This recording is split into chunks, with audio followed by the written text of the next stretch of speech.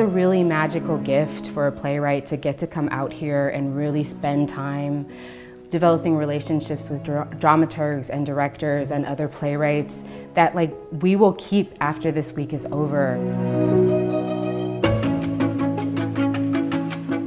There's a vibration here. Everybody is so warm and really attentive to the work. It was really about creating a cohort and a community of artists rather than sort of retreating into our own processes or taking more solo time. It was really very communal. It's very safe, it's very buoyant, it's a real gift.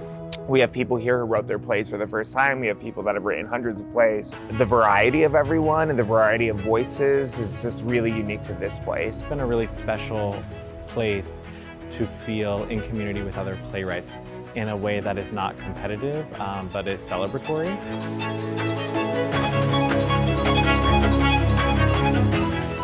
There's a festival or a conference for new work.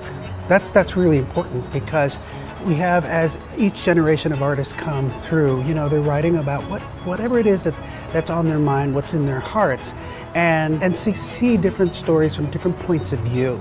I think it's really, really important for not only for the health of our industry, our art form, but also for our audiences.